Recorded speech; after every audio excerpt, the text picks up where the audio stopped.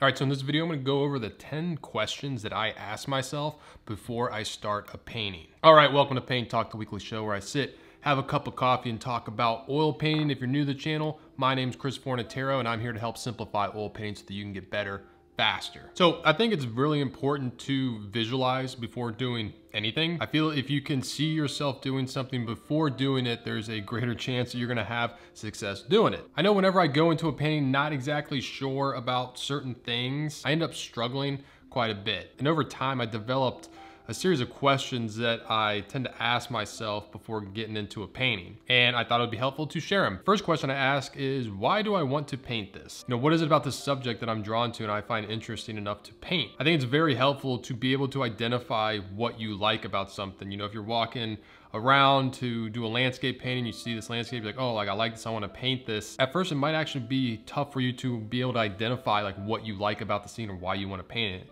You know, you might be thinking, oh, I don't know, I like the scene. It's a nice scene with mountains and I think it's beautiful. But I really encourage you to be more specific and understand why you like it. It's like, well, why do you like that scene of mountains? Is it because the mountains are so tall? Is it because the mountains are so far in the distance and there's like a lot of haze? Is it, you know, the trees in the foreground that are really tall? Is it the river that's leading to the mountains? Like, what is it exactly? Is it the colors? Are there a combination of interesting colors? Is it the combination of values that's really interesting? Is it an opportunity to do a very fine-tuned drawing? It's good to be aware of what draws you to a subject because it's going to help you focus more on that element. All right, the second question I ask myself is kind of tied to this first one, which is, I think, what is the star of the painting? I highly recommend trying to make your paintings just about one thing and try and solve that thing at the beginning. A lot of the times this can be the focal point of the painting, and it can be good to start at the focal point of the painting and build the painting out from that. And a lot of this will influence your composition because you'll want to make sure that the main star of your painting is being represented as such. For example, in this portrait of John Travolta I did, you know, kind of the main cool thing about this is the light that's coming up on him from underneath. So you can see even at the very beginning stages of this painting, I was putting that in. It was very loose. I wasn't extremely specific with it, but I got it in. It was almost as if I was taking notes and I wanted to make a note of that light source right from the beginning. And this landscape painting here, a big part of it is depth. I have all these different levels. I got these plants in the foreground, this bush here in the foreground, and then going back, there's another set of trees. Behind that, there's some more land. Behind that, there's clouds. So when I was painting this, actually painted this on site, and when I was doing that, the first thing I did was kind of try and figure out that depth. So I was bouncing a lot between plants in the foreground, plants in the middle ground, and then the land in the background, and making sure to dial in my colors and values to make sure I was communicating that depth. Because I knew if I couldn't get that down, you know, nothing else in the painting was gonna matter. All right, third thing is, what big shapes make up the scene? I talked a lot about this in my last video with the landscape and how breaking down your scene into big value shapes and then big shapes with color is gonna make the rest of the painting process a lot easier. If you wanna check out that video, I'll put a link to where you can watch that above right now. And you have to identify those big shapes if you're going to plan to move them or arrange them in a more interesting way, which has a lot to do with composition. All right. Fourth thing is I ask myself, what are the easiest parts to get right? You know, I always talk about doing a painting is like figuring out a puzzle. And the more pieces of the puzzle you have in place, the easier it is to solve for the missing pieces.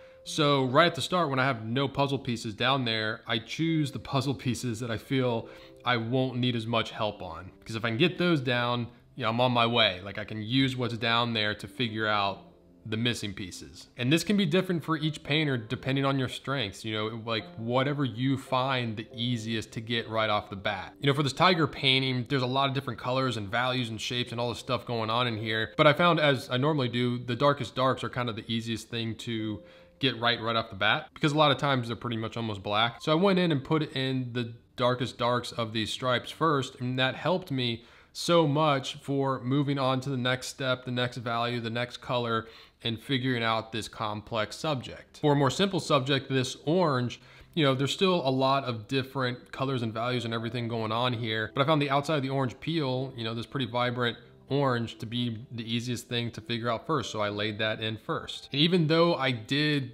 change that later on, it still was easy to get close. You know, I'm not saying you have to get these things absolutely perfect right off the bat, first brush stroke, but you're gonna be able to get close enough to it that you're gonna be able to make decisions to progress with the painting. You're always gonna have to be adjusting things and redoing things. There's a phrase that writers use that they say, oh, writing is just rewriting. Well, oil painting is just repainting.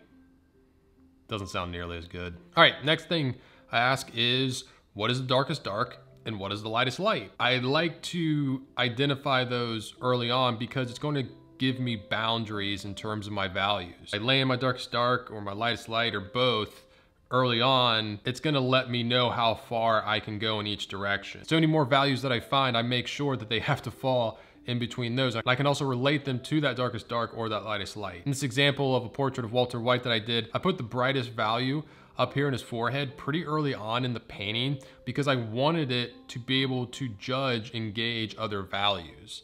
And a lot of times you can put something like this in and it gets painted out, then painted back in and painted out. And if you have to put it in there kind of just as a placeholder to figure things out, that's perfectly fine. All right, next thing I ask is what areas are saturated in color and what areas are more muted in color. And more specifically with this, it's the relationships of saturated and desaturated colors. Because something is only as saturated as the desaturated colors that are around it. For example, with this still life of a Moscow mule, I had this lime wheel on the edge of the cup, and you can see in the shadow of the lime wheel, the green is pretty brown down. It's a pretty muddy, not a very vibrant green. But I needed to make sure that that was like that in order for the other part of the lime wheel and the other half of the lime here on the ground that were getting hit with direct light to look bright and vibrant. I made sure those parts were more saturated to make them pop more. All right, number 7.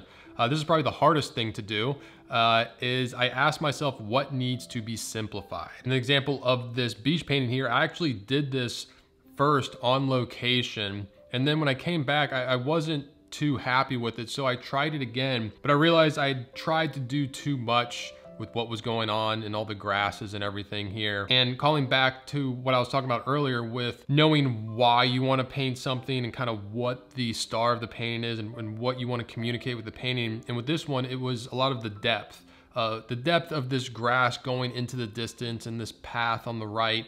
And I just really wanted to communicate a sense of depth going way back into the distance, you know, to these trees and, you know, the little people walking on the path. So when I painted again, I chose to simplify these grasses, which allowed me to focus more on creating depth with it. I used a lot of atmospheric perspective. I kept a lot more saturated colors and a lot more yellows up front in the grasses that changed to desaturated reds in the distance. I feel like the second attempt communicated a lot more of what I was trying to do and what I liked about that scene. All right, the next thing, this is very important. Ask yourself, where is the light coming from? In this John Travolta painting, there's multiple light sources. There's a light source coming in from the right here. There's a totally different light source coming up from underneath. And being aware of that in portraits is gonna really help you figure out the planes of the face.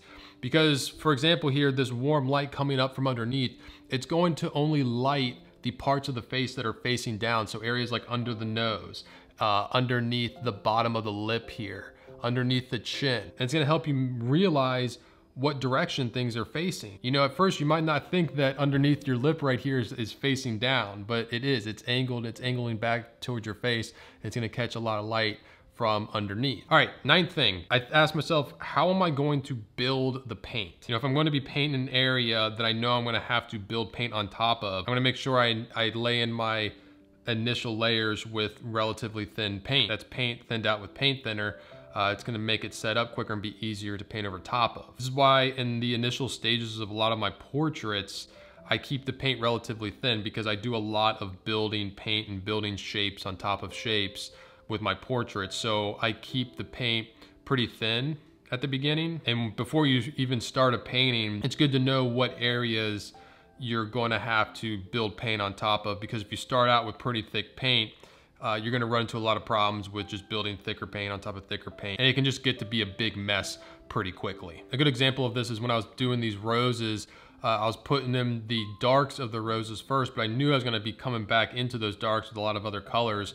So I laid those in relatively thin so I could come back and lay in more paint on top of them. All right, and number 10, this is the thing I've been trying to work on personally a lot more lately, which is I ask myself, what can I leave out? The more I paint, the more I realize so much of painting is leaving stuff out. And in Richard Smith's book, he had this great way of putting this, is he said, painters don't see more than regular people. He says it's actually the opposite. We see less, and we try and train ourselves to see less. And I've always thought similar to that. I've always thought my job as a painter is to take kind of the chaos that most people see when they see a scene.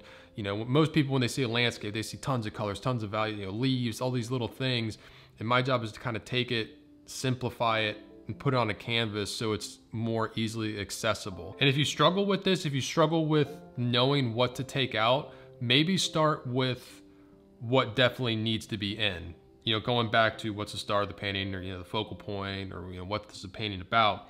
If you kind of start with what is the main thing, then as you paint, it's gonna be easier to realize when something's not that important. For example, in this landscape painting here, I did see a whole lot of, you know, different lights and different things and shapes going on in this big tree in the back, but I didn't want the painting to be about that big tree. And I knew if I went in and painted all the details and everything that I saw, the different light shapes, it was gonna be distracting. So I simplified it, and I took all those light shapes out, and I feel like it was a better painting because of it. All right, hope you enjoyed this week's episode of Paint Talk. If you did, please hit that like button and subscribe to the channel. If you want to check out my Foundations of Oil Painting course, got a link to that in the description below. And if you want to see what I'm painting on a daily basis, you can follow me on Instagram at Forza43.